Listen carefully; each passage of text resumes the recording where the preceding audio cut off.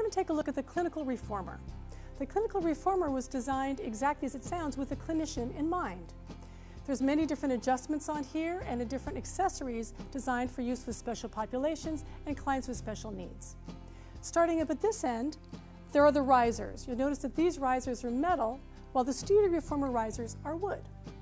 There's a different way to adjust these. Instead of a little knob that screws in and out, you simply remove this pin, lower the riser as far as you like, and then replace the pin, creating a nice secure attachment for the pulleys and the risers. Now, if you have a tower where you're going to be removing these, or you have one of our machines that is a combination unit, then you'll simply remove the pin and the entire riser will come out, right?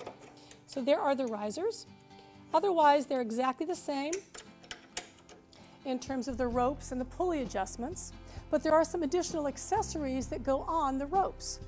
Here, for example, we have what's called a double padded loop, which allows you to use two different lengths without having to change your strap. It's very convenient, especially for group classes or in situations where you don't want to make a lot of adjustments and want to really focus on the flow of the exercises. In addition to that, we have handles, just like you do on the Studi reformer, and you also have ankle and thigh cuffs. And these are very nice for putting around, let's say a client has a cast on their ankle. You may want to put this around, and to do that, you simply wrap it around, slide the end through so that the Velcro is matching, and then continue in the same direction to create a nice secure attachment point to a wrist and ankle, wherever else you need it. The thigh cuffs are simply a larger version of the same. Very nice when you want to decrease the length of the lever of the leg, and you can use it up usually around the thigh instead of around the lower leg. Now, in addition to that, there's several more features here, and let's come up now to the spring bar end, or the spring bar, and look at how this works differently on the clinical machine. Here what we have is very different than what we had on the Studi reformer. That was a no-roll spring bar. This is the Revo Springboard. And if you'll notice, to move this, all I have to do is pull these handles up, slide the whole thing back, and then lower those down. But notice what just happened there. I didn't just change the spring position, I changed the entire position of the carriage relative to the foot bar. So this machine is very nice if you want to adjust for somebody who's taller, I'll move it away, or somebody who's shorter, I'll move it closer to the foot bar. If, on the other hand, you simply want to change the resistance on the springs and create a preloaded position, all I do is take my springs and move them from the hook to the button. And that will create a preloaded position, just like we did with the no-roll spring bar by moving the whole spring bar forward.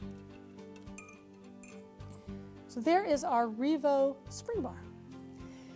In addition to these extra accessories that we have, more adjustability with the springs and the spring bar and the Revo Footbar spring bar, we now also have one other thing. You may notice a hole here in the standing platform. This is pre-drilled for what's called the proprioception T-bar. We also have this pre-drilled to take a tower, should you want to add a tower at any time to your clinical reformer. Now there are two additional accessories that do come with this. I'm going to move this out of the way for the first one. And the first one is called the oversized standing platform.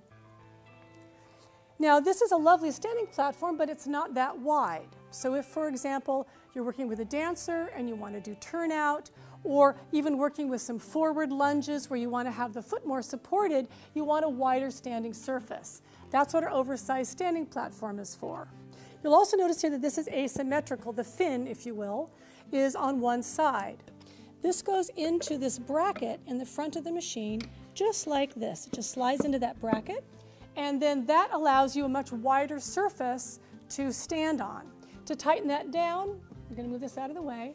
There's two knobs here, and again, I would just tighten those knobs down, and that will tighten up the bracket that goes around the base of the standing platform, making it nice and stable.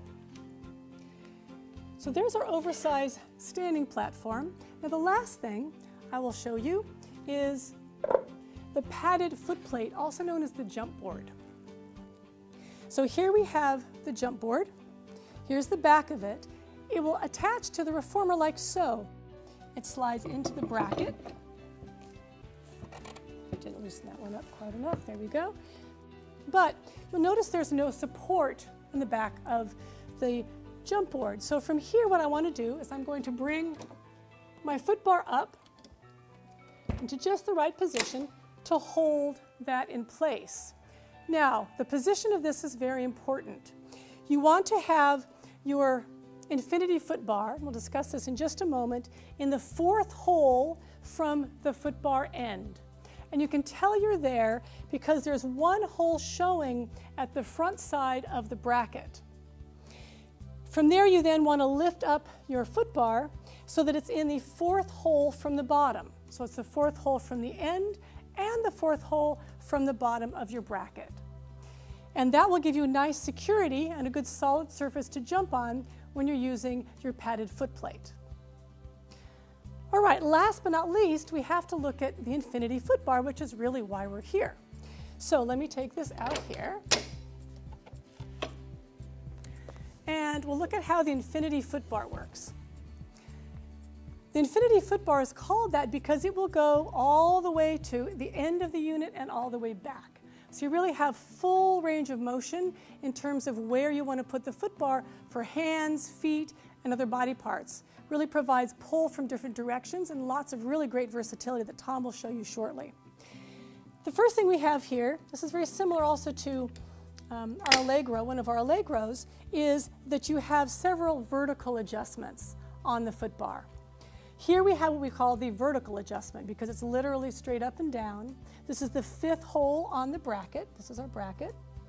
You have 4, which would be a high position. You've got a low position. You've got an extra low position. And you have essentially an out of the way position or a no footbar position. Okay, so you just simply squeeze these levers and then move your footbar to where you want it to go. Release the pin into the hole to have it where you need it. Very easy to adjust. Now that's a normal footbar function to have those different options, but we also have with the Infinity this ability to slide it up and down the frame. We have these lovely knobs here which pull out, and you'll see there's a little X on there. And you pull the knob out and you twist it so it stays held out. Okay, so you pull it out and then there's these little pins that will hold it out. Then from there, I simply take it and I slide it to one end, or I slide it back to the middle. And as I do that, and I find the place I want it to be, I release my pins. So I just move them so they're going to slide into a hole, and then I gently slide my footbar until it clicks into place. And then at that point, I can adjust where my footbar goes. So the Infinity, this version of it is very easy to use, very simple, and really nice. You just pull out the pins, rotate them so that they're locked out, and then slide the footbar where you want it to go. Twist the pins so they go into their slots again, and then gently slide the footbar into place. There is our Infinity Footbar on the Clinical with all of its features.